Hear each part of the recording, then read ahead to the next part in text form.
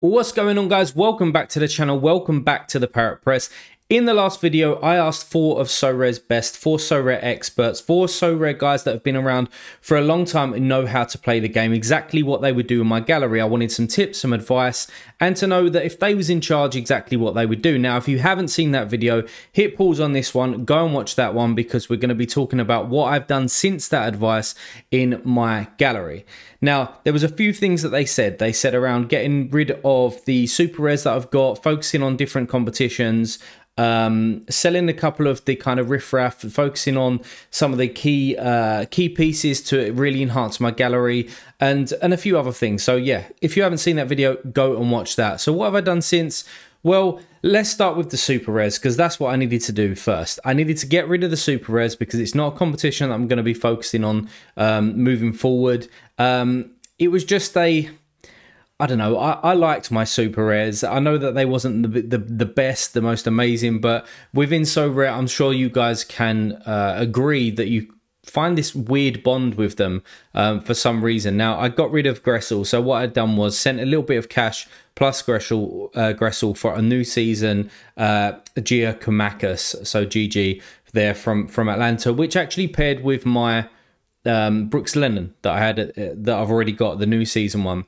Now, the kind of valuations differ a little bit at the moment because on that day, the new season GG was about 0.05, and Gressel was going for, I kind of valued him at about 0.03. So it almost worked in my favor on that day, even though the valuations are different. You know, Sorare data are saying something different, but yeah, it wasn't a bad deal, I don't think, considering what GG would give me for the MLS. Now, there has been some news come out about him that he might be transferring to a Mexican side, and if he does, I don't actually think that's the end of the world, even though I don't play Contender, but I still think that he's going to score well there, and I can utilize him in All-Star for the rest of the season.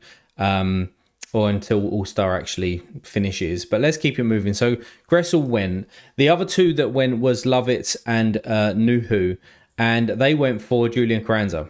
So this was a swap. I didn't send any cash with it. I valued these guys at, again, 0.025. I valued all of them exactly the same, and I managed to pick up the Carranza. At the time, he was probably about 0.045. I mean, valuation that day, they've got it a bit more, but I think this is always a little bit out. So it wasn't too bad of a deal in my opinion. Picked up a new season Carranza that I could utilize in in-season competitions, because again, that was another piece of advice, was to focus on Challenger, or to potentially focus on Challenger in season, try and get some money back into the gallery to then spend it on different areas, you know, maybe a Premier League team, something like that. And Carranza would absolutely be a forward that will be able to return some goods for me. He gets decisive, plays in a dominant team to get me some yield back. So that was all my super rares pretty much gone. The ones that I can sell, the other ones are DMPs because they play in non-covered leagues. But Carranza's come in, GG's come in. I bought Andrew Gutman for a really cheap price. I just needed him to come in and to do a job for 1 week, which he didn't really do. I thought that he would be better than what he was, actually. I think he was undervalued going to Chicago, coming back from injury. But let's just move on from him because it's not very exciting, is it? The next one, I sent one of my old rewards and picked up this guy. A rookie card, because it would give me that XP boost for the collection, because that's something that Nepenthe said. He said, you know, try and get to the 3 XP potentially from a collection side of things for some of your players, some of your teams, and give them that extra boost. And I thought that Atlanta would be one that I could focus on, because I think that Brooks Lennon is one of the best defenders in the MLS. I then got GG, I then got this guy, and then it could give me that, you know, that 2%, I think it gives me XP for when I'm putting them in some decent lineups. Then I got rid of Rafa Silva, and good job I did, because he's just moved to Saudi Arabia. I think it's Saudi, pretty sure it is a Saudi team out there. I could have picked up about 3 weeks before, I could have picked up 4 times what I did with him, But he had some really good fixtures with Benfica. You know that I've got Di Maria, I've got Otamendi, and I kind of liked that little stack. But then all of a sudden, they must have known that he was not going to renew, or that he was definitely going to be leaving, because they didn't play him basically. So I couldn't utilize him as well as I wanted, but got some ETH in for him. I then sold Andrew Thomas.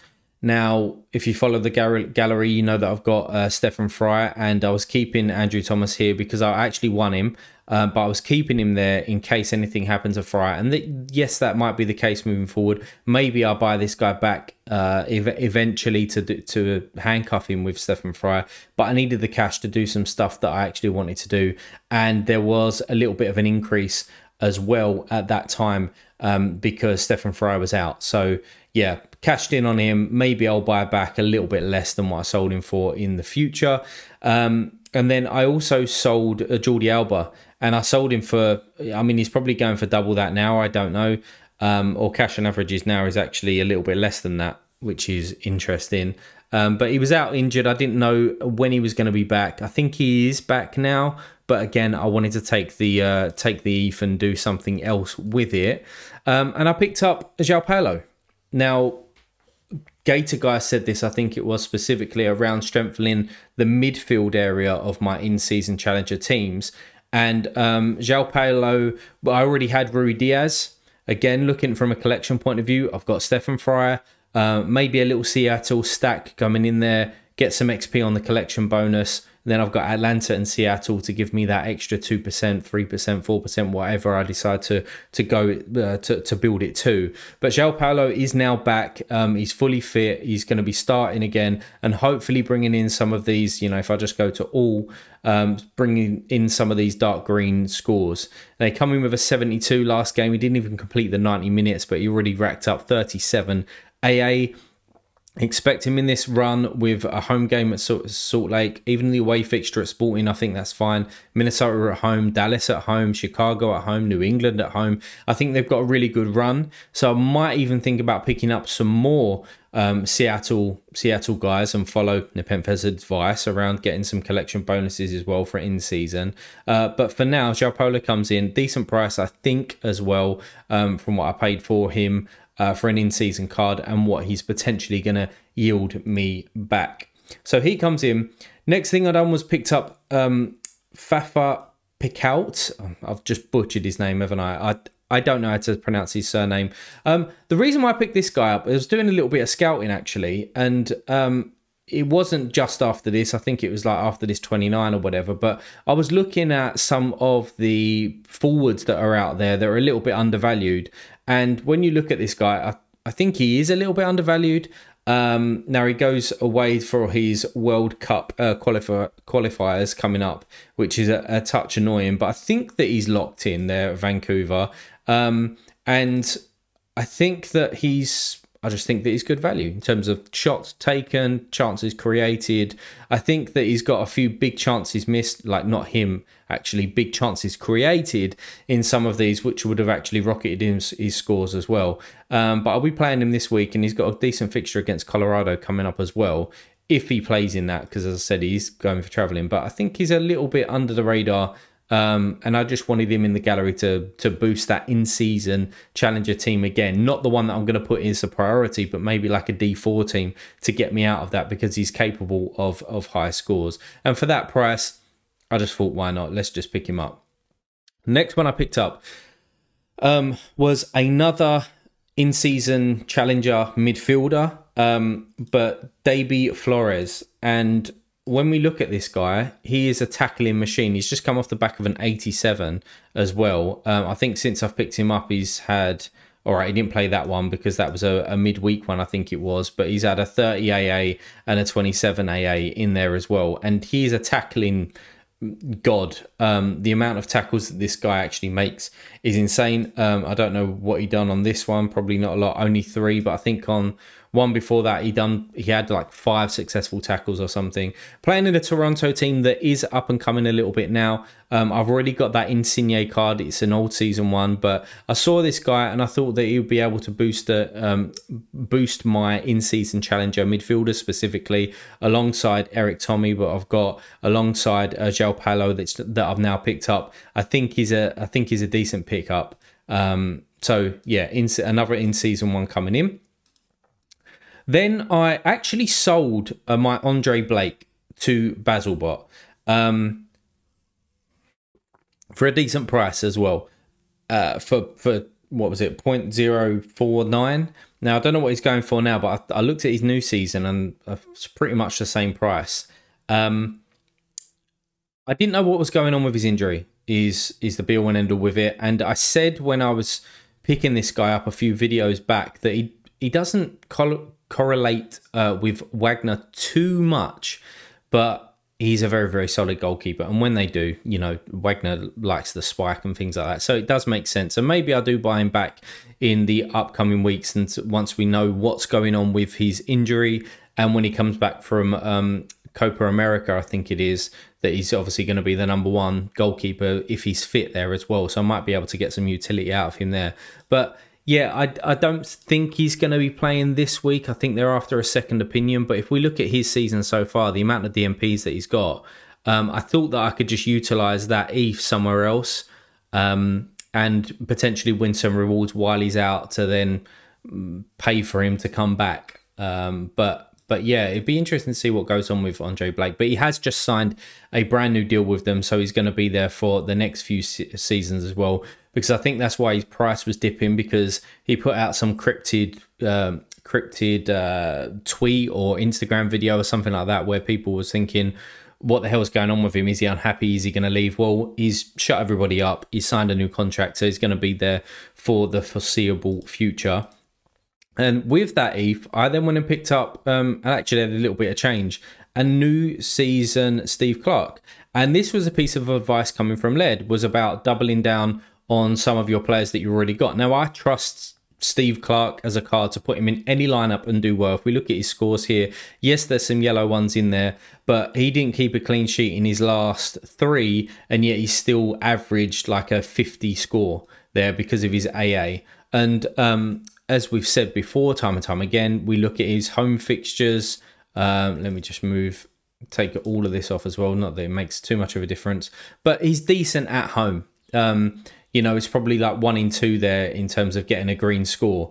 And I thought, well, why not? If I'm confident in putting him into lineups, I'm confident in putting him into big lineups, then why not double down, pick up another card of his?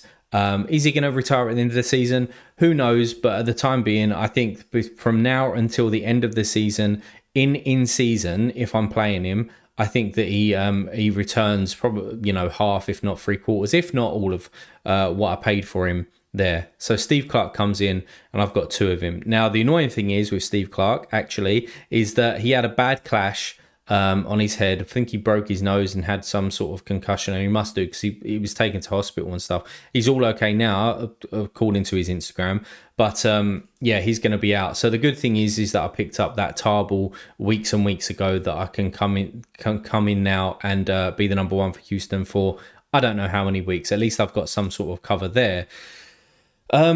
Julian Carranza. Now, I spoke about him earlier, that he'd be a good pickup for me, etc. But I've actually sold him. I sold him to a bot. I've got an all right price for him as well, considering what he was then.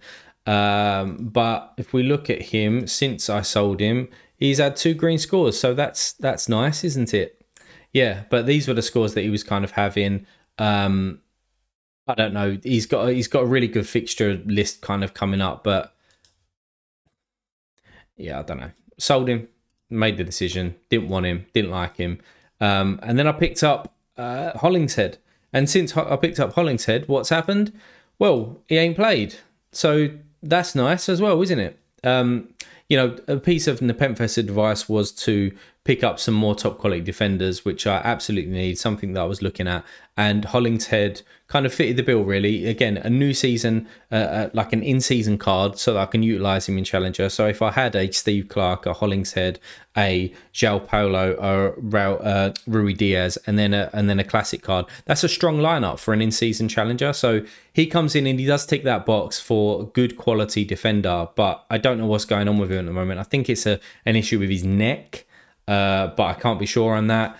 But hopefully he's back soon. But I did pick him up for 0.01, I think it was 0.016. Yeah, which again at the time wasn't too bad. His floor now is really low, but I can imagine his in season's probably double that. But Hollingshead comes into the gallery, and then I went ahead and picked up a second Stephen Fry, new season, in season. I keep saying new season, but it's actually in season.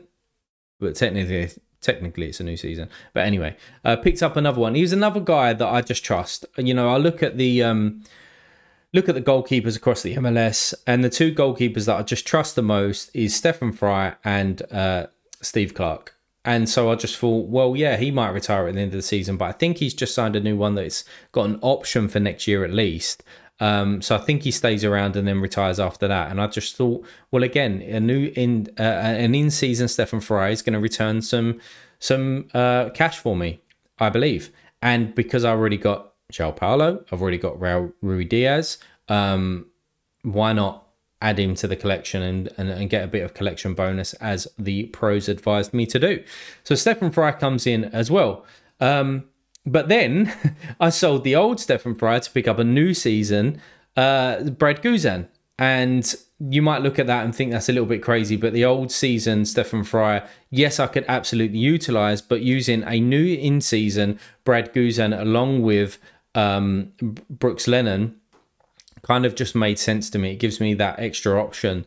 And again, not all eggs in one basket, because if I had two Stephen Fry's, two Steve Clarks, and they both got injured, and Steve Clark has got injured since then, but if Stephen Fry did, then I can't potentially put out 4 lineups. So I'm a little bit risk adverse there by picking up a Brad Guzan, but I also think it makes sense from a collection point of view, pairing with Brooks Lennon and Thiago Almada that's already got, and GG as well. So yeah, probably looking back, it's not the best deal that I've done, but I've got some reasons behind it at least that I can fall back on. Then I picked up an Alex Roldan to keep that Seattle in-season stack coming. I think, again, that he's another quality-ish defender that can have these peak scores, so it just adds a little bit of something to my gallery. And obviously, if I do want to run a Seattle stack in a cap 240 mode or whatever it might be in the matchups actually right, then I think that he's one of the defenders to have from that team. Although all of them are pretty good, actually, saying that. Jackson Reagan, Yamar, and obviously Nuhu Tolo on the left-hand side as well. They can all spike, they can all do some stuff, and maybe I'll pick up some more as we move forward. But Alex Roldan comes in as well.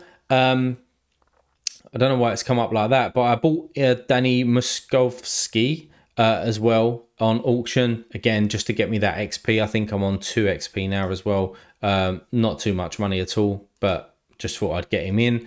Done that. And then I won this guy, which I was actually looking at him last season before all the changes were made, because he can score really, really well, and he plays in a side that has players that score really, really well. But I think that they've just been promoted, so I don't expect to see these green scores. But I sold him to get some ETH in, not too much, just sold him to a bot straight away. And then what was the last one that I'd done? I won this guy as well, and I sold him to get some ETH in the gallery as well. So what does that make? What does that look like now? That brings you kind of totally up to speed. Let's get rid of the limiteds because they're basically worth nothing. Got some Seattle boys in there now. Got some more Atlanta boys in there at the moment. Doubled up on the goalkeepers. Although I backtracked on Stephen Fry, but at least doubled up on Steve Clark, which I think is a good move. I strengthened my in-season challenger teams. And got some collection stuff in there as well. So I think that I followed what the experts have told me to do, or what they would do in my position. Is this going to work? I don't know.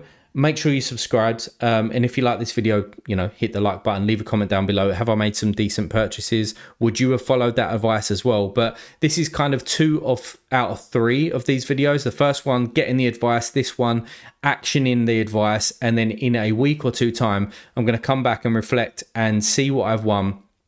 See if it's actually improved my gallery or not. So yeah, hit that subscribe button. Go follow me on Twitter at the Parrot Press, because I normally kind of post who I'm buying and what my lineups are and stuff like that.